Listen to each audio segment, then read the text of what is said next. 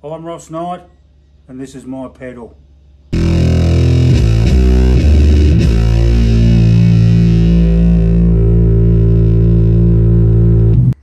Yeah, well, I actually didn't make it because I haven't got a degree in pedal making, but I tell you what, they've done a bloody good job.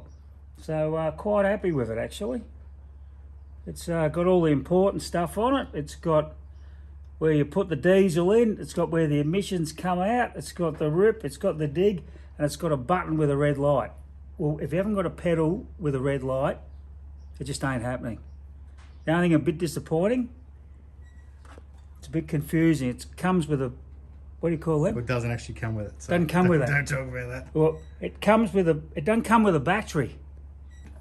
Well, I've been using the a shiny companion fuzz wah pedal ever since probably year 11 at high school, which is 1978, and they've got rarer and rarer, and I bought my first one at the Kink op shop when I was at high school there, but they're getting harder to find and they're getting more expensive and they're a little bit delicate. Although, having said that, where's the other one?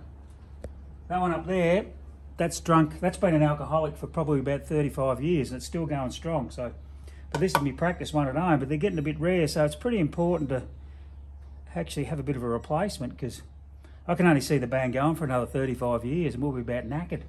Yeah, well, that's the thing. Each one of these, like this has got this is top of your end to that one there, and I think we've got Al's got a spare one, and this town's different again, and Dean's got a spare one up in his practice room, and that sounds different again. So there's a pretty big variation with the whole lot, because some of them sound like this, and the other ones sound like this. So it's very important to have a consistent, if you know what I mean. Well, basically this pedal is designed for everyone that hasn't got a musical bone in their body. You could be just like me.